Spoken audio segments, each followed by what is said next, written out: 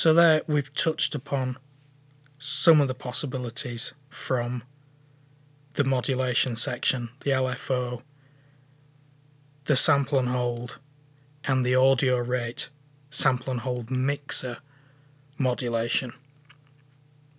There is another modulation source that I've not touched on, and it's the switch over here that I've been ignoring, the one on VCO1.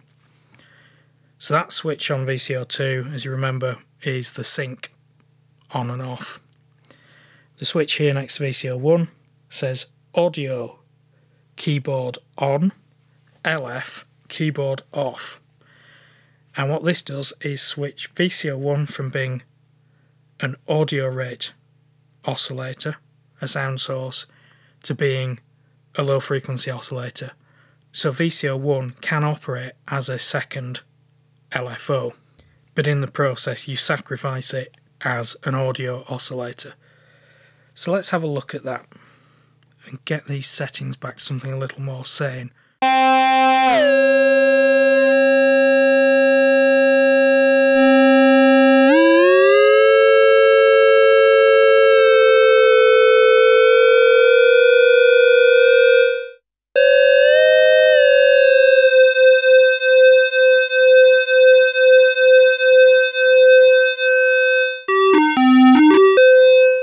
So this is both oscillators together. Put VCO1 into low frequency mode, and it's down into the clicks.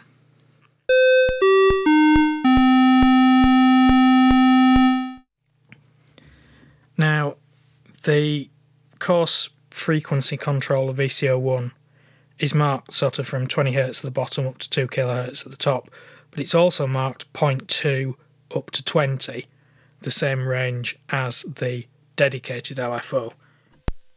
So you can make the clicks really slow, or you can make them really fast. Now, whereas LFO1 you've got sine wave output and square wave output, obviously the output of VCO1 is sawtooth or square wave. So that does give you another LFO waveform shape that you can use. So let's bring down the level of VCO1 because we don't really want to listen to the clicks. Bring up VCO2, and this is where the sample and hold mixer comes into play again, because it allows you to route VCO1 as a modulation source to VCO2. Now, we've just done that to have audio rate FM, but it also means now that we can route it there as an LFO to VCO2. So let's raise the sample and hold mixer slider for VCO2, raise the slider for VCO1 in the sample and hold mixer. Now the switch here in the sample and hold mixer, as I said before, you can switch between the two waveform shapes of VCO1, so that's obviously giving you square wave, but now this is where you get the different LFO wave shape by switching it into sawtooth.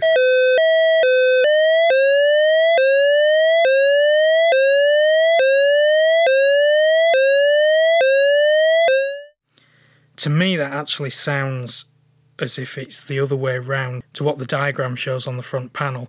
That shows it with the upright and then the slope down, but it sounds more like it's the other way, that it's ramping up and then dropping down and ramping up again.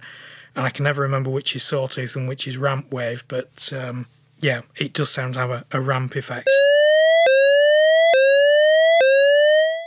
And of course you can adjust the speed of VCO1 as an LFO in exactly the same way as we've done already, using the coarse and fine frequency controls.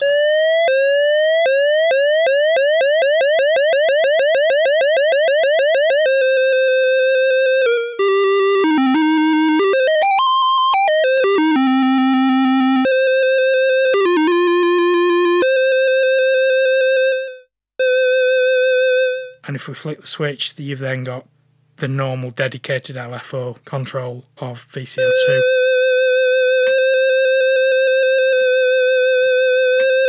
And the rate's completely different because you've got two different frequency controls, one on VCO1, one on the LFO. So one thing that you can do, VCO1 is acting as an LFO on the pitch of VCO2 at the rate determined by the frequency controls of VCO1, but you can change the frequency controls using the dedicated LFO. So you have a variable rate LFO affecting VCO2, and that sounds like this.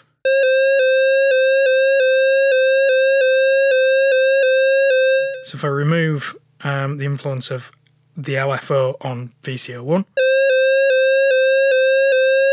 bring it back in,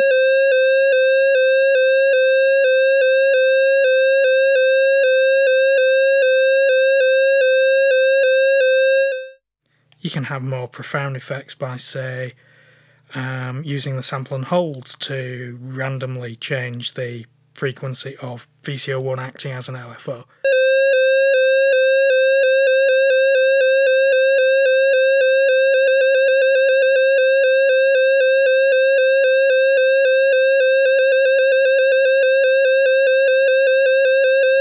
And you could smooth out those changes using the output lag of the sample and hold.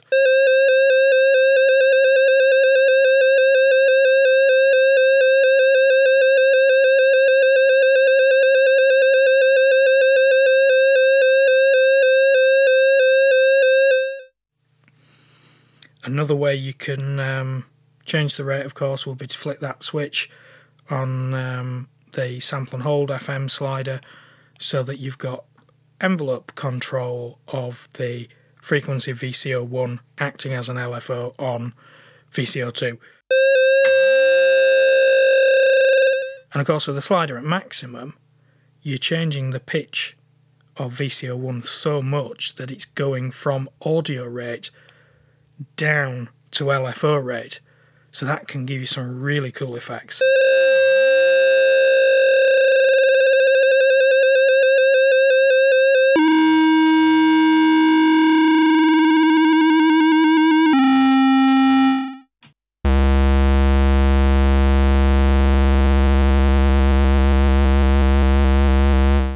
Not so much in the bass registers.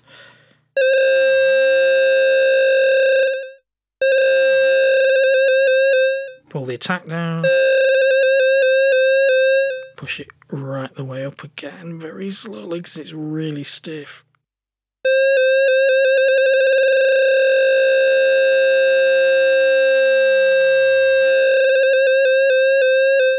You can do all sorts of cool stuff with it. I mean, if you don't have the ADSR control up quite so high, then you would just vary the rate of VCO1 as an LFO, but always being an LFO, not going up into audio rate.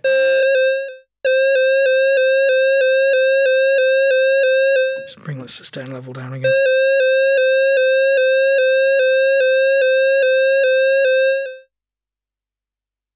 Try with a bit more attack.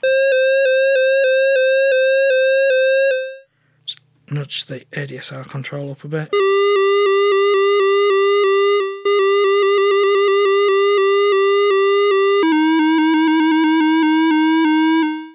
Let's, in the sample and hold mix, put the waveform of VCO1 back to square wave.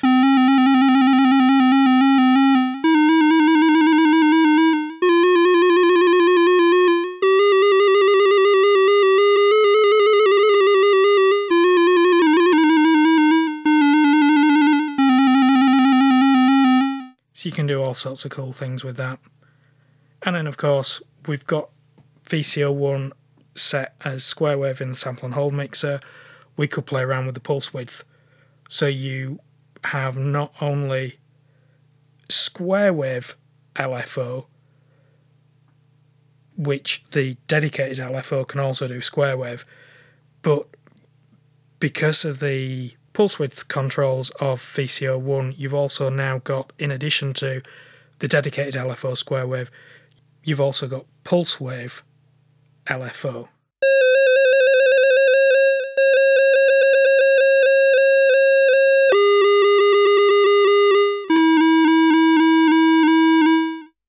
if you wanted, you could have pulse width modulated pulse wave LFO control. Yeah.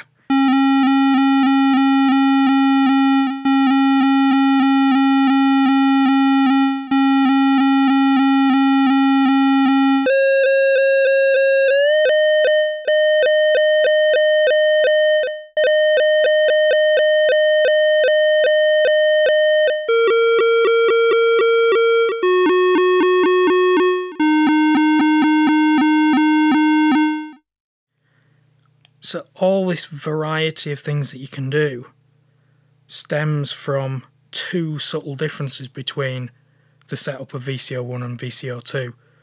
The fact that VCO2 has sample and hold mixer control of its pitch, whereas VCO1 has square wave LFO control, and the fact that the switch for VCO1 is audio rate and LFO, not sync.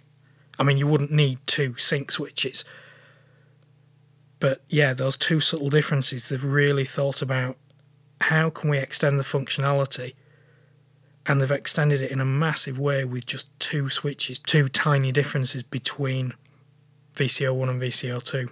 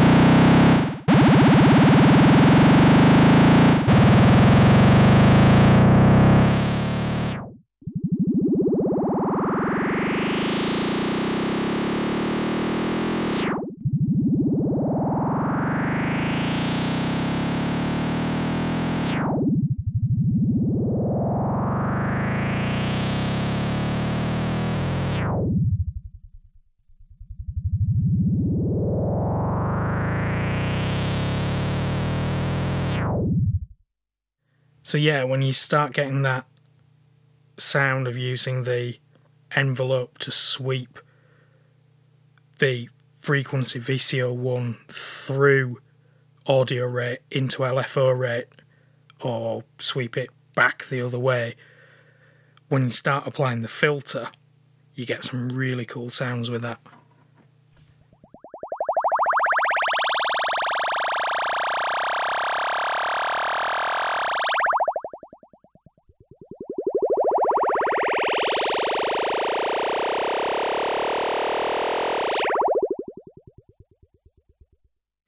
So yeah, that's probably as good a time as any to move on to the filter.